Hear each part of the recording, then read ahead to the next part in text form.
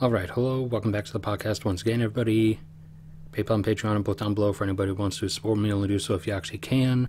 But the start of September drought update, you can see now from the drought conditions map that there have been some changes over the last several weeks. Namely, that drought relief is ebbing its way into existence, as you can see from the gradually less dark colors over Arizona and New Mexico. As you can see from some Doppler radar screenshots that I took over the last several weeks or so, and it has produced a visible effect in the Arizona reservoir levels for the Phoenix area reservoirs, as that's basically where almost all of Arizona's population lives.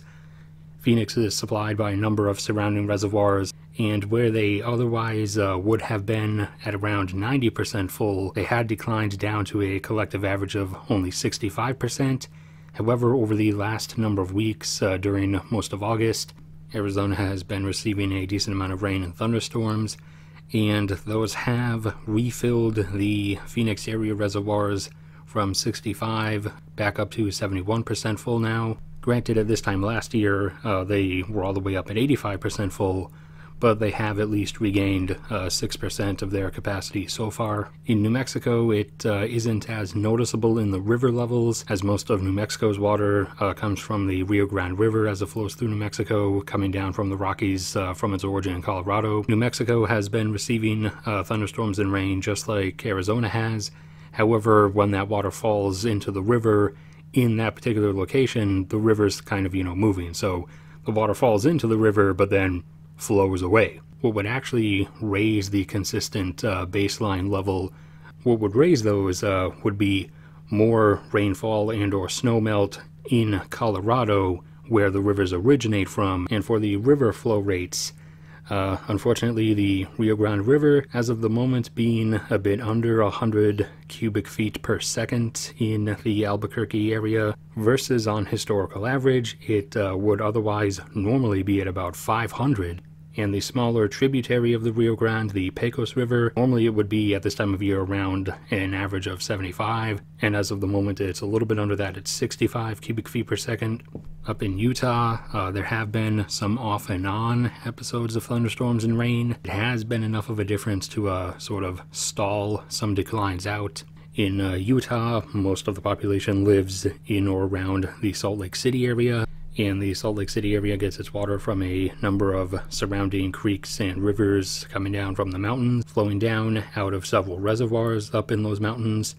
One of those being the PINEVIEW Reservoir, and the U.S. Lakes and Reservoir system is measured by elevation feet, not the actual depth of the lake or how high the water level currently is above sea level. So with the PINEVIEW Reservoir, if it were full, it would be at about 4,900 elevation feet, and it is not very deep. It empties out at 4,818, and it's down by over 40 feet. It had gotten all the way down to about 4,858.5 or so. However, because of the recent rain and thunderstorms, the PINEVIEW Reservoir's decline has stalled, and it is still holding at 4,858.5 or so. The Deer Creek Reservoir, another one in that area, its full level would be at 5,418 elevation feet. Its bottom point would be down in the mid 5,200s, I believe, and it had lost close to 30 feet and was down under 5,391. However, the recent thunderstorms and rainfall had reversed that a little bit, and it made it back up to 5,393. However, over the last several days, it's been declining again, and is now back down to 5,392.5. And the one measurement exception, the Jordanelle Lake or Jordanelle Reservoir, gets measured in percentage. And when I first started tracking Jordanelle's numbers a couple of months back, it was up around 72 or 73% full. It was declining pretty quickly over the course of each update, and got down towards 60. However, with the recent thunderstorms and rain, it has slowed down a lot in its decline, and is presently under 58 at 57.6% full. Now over to everything supplying California's enormous water demand, starting with the two reservoirs outside of California that contribute to its supply. Usually the most famous reservoirs, at least until Lake Oroville stole the spotlight more recently in the news. Southern California in particular gets a lot of its water from the Colorado River Aqueduct, which pumps water hundreds of miles from the Colorado River, smaller reservoir on the border of California and Arizona. And whenever, like in present times, in conditions of extreme drought, whenever the Colorado River level or flow rate would otherwise be a bit too low for the Colorado River Aqueduct system to use, Lake Mead and Lake Powell, further up the river, start releasing extra water from their reservoirs to flow downriver to that border reservoir to make sure that it stays nice and full, or almost full, so that the aqueduct system can use it to pump all that water over to California. And those two are not doing that great. Lake Powell, the one further up, the one furthest up the river, normally would be at about 3,700 feet or elevation feet of water level if it was full, back in the times when it could be full. And its lowest point is technically a bit under 3,200. However, there's something you have to consider, that that whole depth measurement is deceiving. Remember, it's not a perfectly vertical walled rectangular formation like a swimming pool. Lakes and reservoirs are natural divots and depressions and canyons in the land that have been flooded by damming the river. So lakes and reservoirs get narrower and narrower the further down you go. And also, in particular, with a lot of these lakes and reservoirs out in the west, they have sort of a main section, a main channel, then with a bunch of offshooting portions from it, like you can see in various satellite photos. And the case is often that those offshoots are much less deep than the narrow main canyon channel. So Lake Powell is all the way down. So Lake Powell is down now to just about 3,549 elevation feet. That would make you think, okay, it's down 30% or so it should be 70% full. Wrong. It's all the way down to 32% full. Similarly with Lake Mead, Lake Mead has been losing water level perpetually over time, over the last 2.5 decades or so, and lakes and reservoirs and rivers have different fluctuating seasons throughout the year, depending on like which season gets more rainfall or when the most snow melt is occurring. And so with reservoirs in particular, you'll see over the year that their water levels will fluctuate, they'll rise and fall with their given seasons. However, Lake Mead, similar to Lake Powell, has been consistently losing more each year than it regains during its refill or recharge season. And if Lake Mead were full, it would be up at 1,225 elevation feet or so. However, it is now down to 1,068. And this is during the time of year when it would normally flatten out or level out. And it has done so for the most part and is presently staying at about 1,068. However, although Lake Mead is still much deeper than it's dropped down to so far, the amount of water level it's lost at this point has it all the way down to only 35% of its actual water volume capacity. Now, over in California itself, starting up near the top of the state, the largest reservoir in California, Lake Shasta.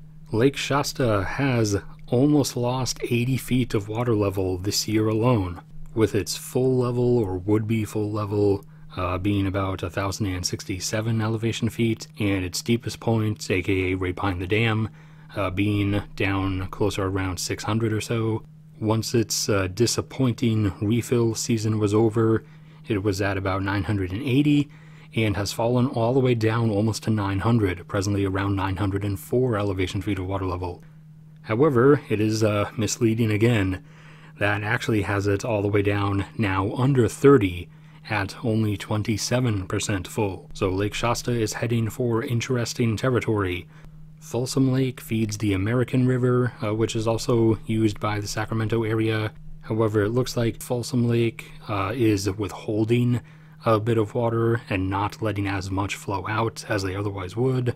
just as Millerton Lake or Millerton Reservoir seems to be doing as well. And almost all of these California reservoirs feed into the various aqueduct and pipeline systems that move the water throughout the state.